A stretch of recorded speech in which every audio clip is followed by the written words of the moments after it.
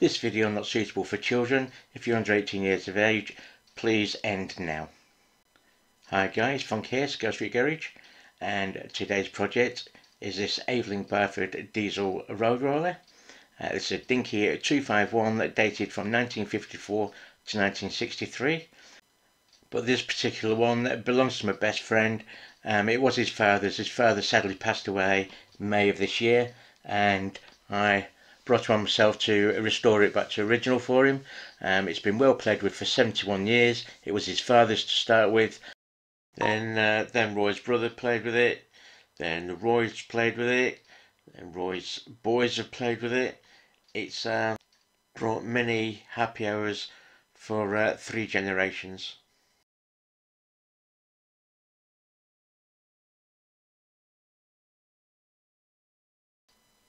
As you can see, it's been lovingly played with. It's still got all its character and charm, but unfortunately it's lost a lot of its paint, and as noted, it's lost its roof as well. But like I say, we're going to sort that out, and I've really been looking forward to doing this. First off, it's time to tackle this roof. So I first designed it, then sliced it on Simplify 3D, and there I'm just printing it out on my Crealta CR10S. Now as I've got the actual print, I can check it for size, make sure it's the right dimensions.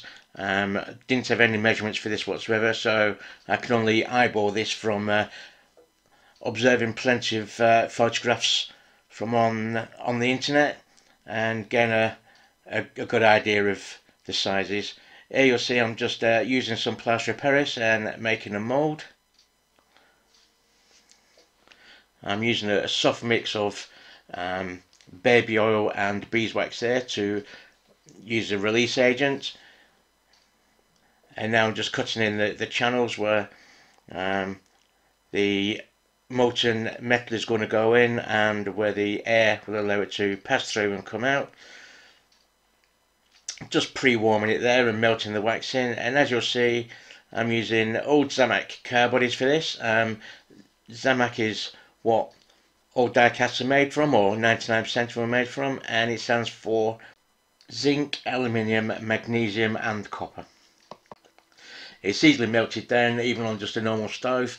As die-casts, the melting point is between 400 and 420, 430 degrees C. So as you'll see, it pours quite nicely. Just run it under the cold water there just to cool it down, and now just breaking away the mould so I can clean the cast up. Certainly a new idea for me, this one. It's my first attempt at doing the die-cast casting, and you'll see there I'm just rubbing it down, and there was a few little pitties on this. They didn't come out correct, so I've actually had to use a little bit of milliput, only a little tiny bit though, and you'll see that I'm just using a primer just to give it a good key and to get rid of just a few of the little tiny surface imperfections.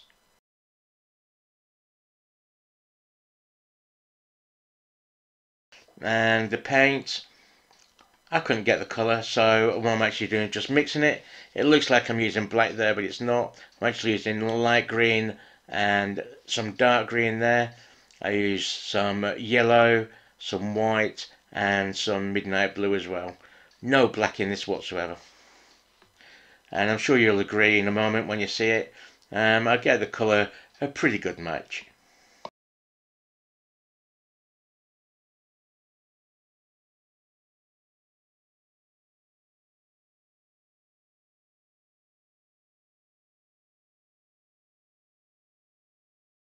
I'm sure you'll agree that's about as close as I'm going to get it.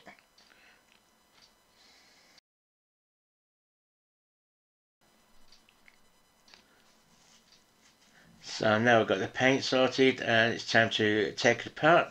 I'm going to take it apart nice and carefully here. I don't actually want to take the base plate off this one if I can help it. trying not to touch the rivets whatsoever. I want to try and keep it as original as I can, although respraying it and doing the axles, etc., obviously it's not keeping it original. But we are going to reuse the axles. As I say there, at this point I wasn't intending to take the base plate off.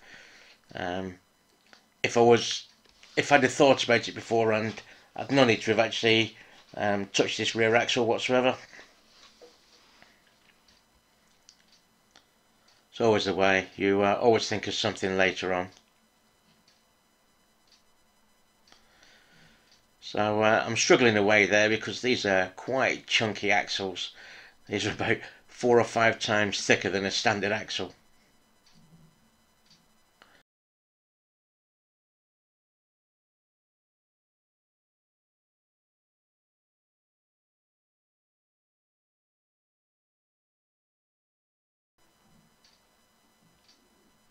I'm just giving it a bit of a clean up there. I'm just trying to see whether I can get away with doing a paint restoration like I did on the little red T-van in my last video.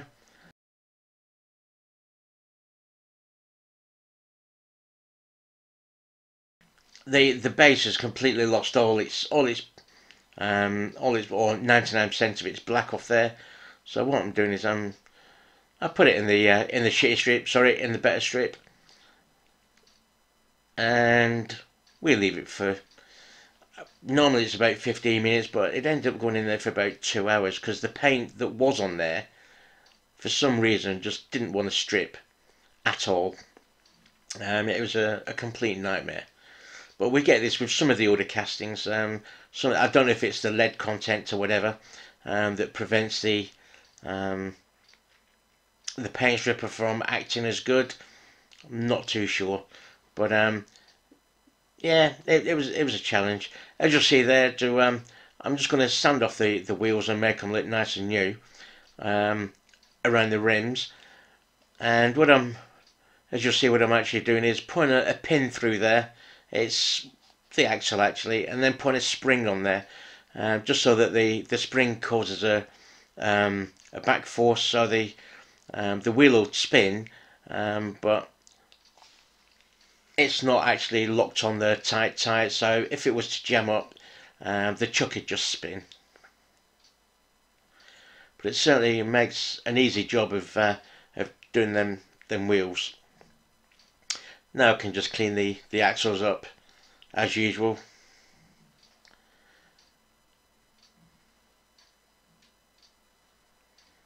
Here's a quite chunky axles these are.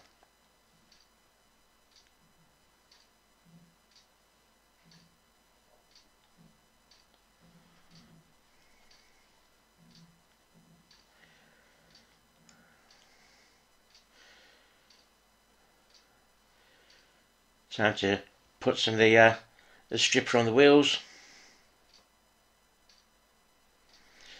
See if it reacts with them. I'll let you know now. It was the same as the green. It just didn't want to budge. It did eventually, but like I say, it did take some time.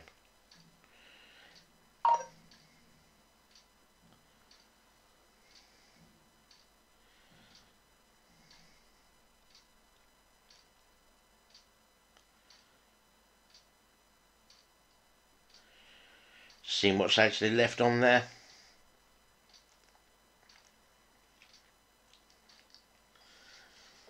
So after a good scrub up, we're just going to use the usual wire brush attachment on the rotary tool, or the fake Dremel.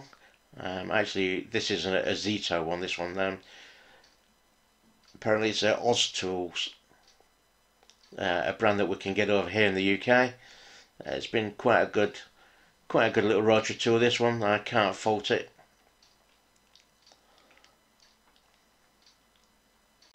Just remember, guys, when you're using these wire brush attachments, that the wires don't actually fling out. and they make quite nasty little projectiles. So make sure that you're definitely wearing eye protection. I should recommend gloves as well, but I can't use gloves. I'd rather pull a piece of wire out than wear gloves. I know it's silly of me, but it's personal protection and my personal choice. So I just carried on and give it a good cleaning.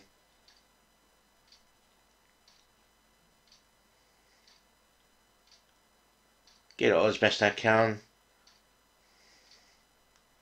I was happy how the wheels come out. The wheels come out beautiful.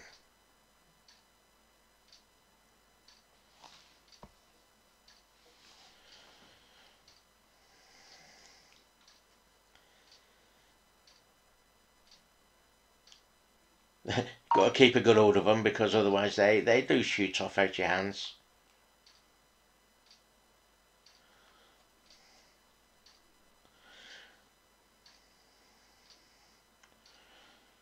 I don't know if you noticed there's on the inside of that wheel there's actually pins, and what these front wheels do, they go together and the pins actually lock onto each other, so it'll only turn so far and then the other wheel has to turn as well. I think it's a brilliant idea of preventing wheels from seizing up, and I don't know if that's the reason why they've done it. I thought it was a great little idea.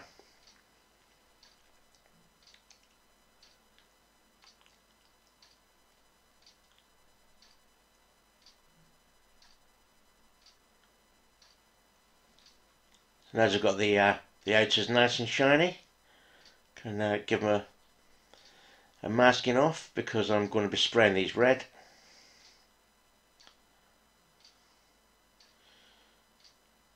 I do apologise, guys. I didn't actually video them being painted. What I was doing there, I was just putting the black paint on there, and I decided, you know what, I'm going to do it right. And so out come the rivets, and I'm so glad as I did. To be honest, I didn't want to cut corners with this one anyway, because this actual this project has actually got sentimental value to me, because my mate's dad was absolutely fantastic. He was a great guy, and you know what, I wish my dad was like he was. Look at the rust inside on that base plate, so I'm really glad as I actually did take this apart.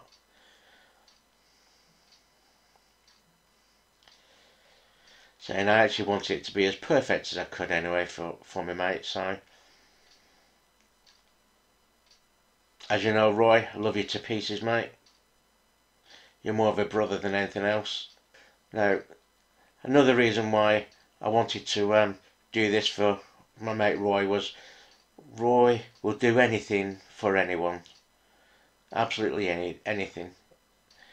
And every year he does a cause for the homeless up in London, and he's been doing it for, I think it's the past 5 or 6 years now. He gets donations of brand new sleeping bags and thermal gloves, hats, scarves. They take meals up there, they give out goodie bags, and it's all beautifully done up donations, and it goes up every December, along with some others from it's a group called the Carp Crusaders. If any of you are into carp fishing, you may be on there. If not, give them a look. Absolutely fantastic group over on Facebook.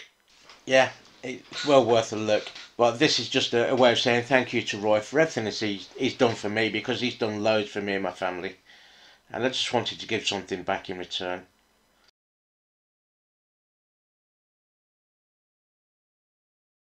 Excuse my phone being in the shots there, guys. Just using the photograph there just to get an idea of what height the actual roof should be above the driver. Like I say, I've got no dimensions for this whatsoever. I did try getting them online, but I couldn't get them anywhere whatsoever. So I'm just having to eyeball everything. Just using some 1 3/4" round panel pins here for the posts, and these are an absolute perfect dimension for this. Make sure those are well sealed in, which they are. They're actually in there and they're bent over as well, like the originals. And just put a little bit of super glue on just as a backup, just to make sure that they're actually sealed in there.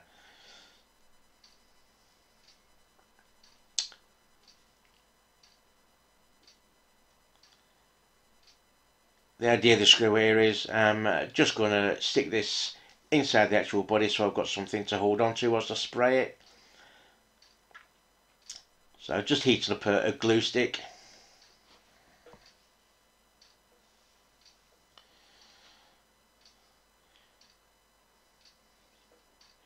Make sure I get plenty on there, and then it goes.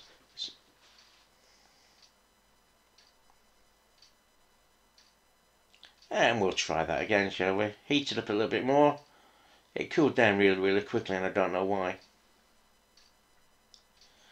But it's on there now.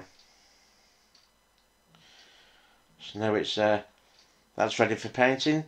There we go, guys. There's the wheels all painted up. Let's say I do apologise. I missed painting them. They're just stuck on cocktail sticks and into a piece of foam. So here we go, guys. It's time for the spray booth. Just make sure the airbrush is working nicely there. Spraying here at about 1.5 bar or 21, 22 foot-pound. I love how this comes out. As you'll see, I've actually replicated where the original has the 2 studs coming through the front of the roof. I've actually replicated that as well. Giving it a medium to liberal coat. So these Tamiya paints, I absolutely love them. I really do. And you'll see there again, quite a nice little shine in it already. And this is just the base coat really.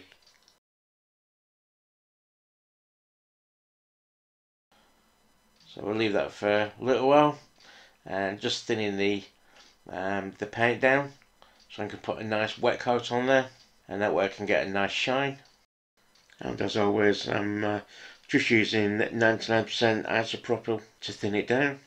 No need for a clear coat on this one. And time to put it all back together. Now these axles are that thick. The rear ones, I actually had to heat it up to round it off. There was no way on earth that the rounding tool was actually going to do anything with it, so I heated it up just to soften it, and it worked absolutely perfect.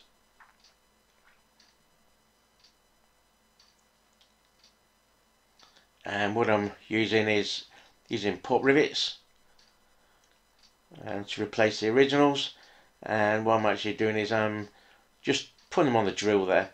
Put them in the drill and put them onto a file just to get them down to the correct size, and to round off the head a little bit more than what it should be, rather than what it was originally, so as it looks more like the originals. And we're just going to stick all these in with super glue. Now the back rivet is actually just a dome post. It's not actually got any holes in it on the original, so I've just filled it in with a little bit of CA glue, so that when I paint it, it comes out just like the original one.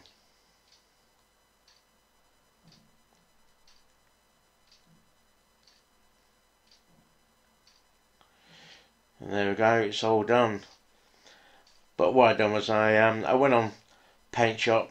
I use Paint Shop Pro for my work, as I do use Photoshop, but not very often. And I just replicated a box. It's not the right thickness card, but it was just a way that I wanted to give it back.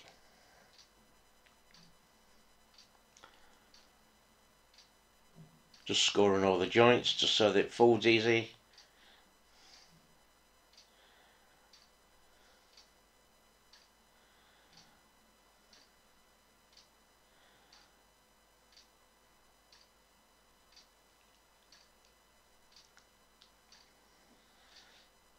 I'll be honest, this whole project was a labour of love, and yes, it did put tears in my eyes, and it was the same for Roy when I gave it back to him as well. There we go. It's in his little box.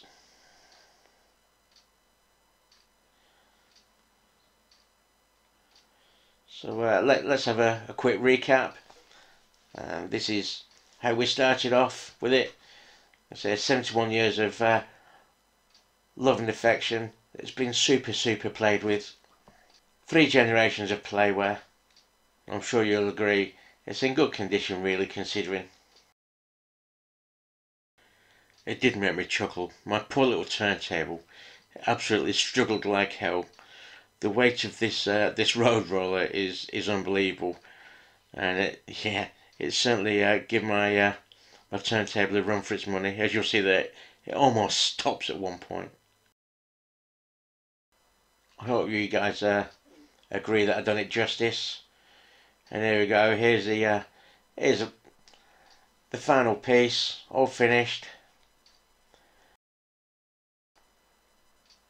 Roy did put a nice thank you up on Facebook.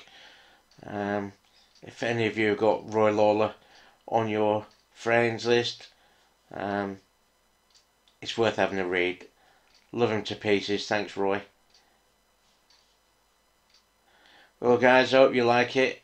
I've really enjoyed doing this piece. Thanks, Roy, for letting me do it.